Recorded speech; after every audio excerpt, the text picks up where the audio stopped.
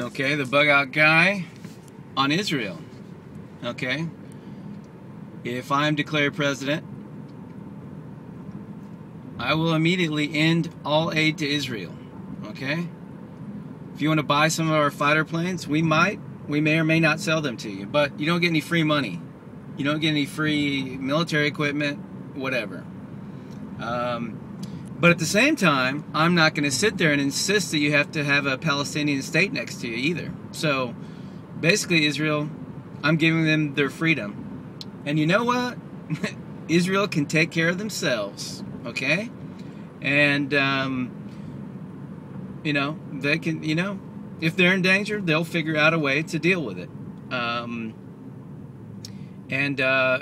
If however they want to deal with the Palestinian issue, that's their deal. It's none of our business. So I'm out of that business. We're out of the world policeman business. We're out of the empire business. We're out of the do what I say or I'm going to send my military in to overthrow you business. Okay? So that's what business we're out of.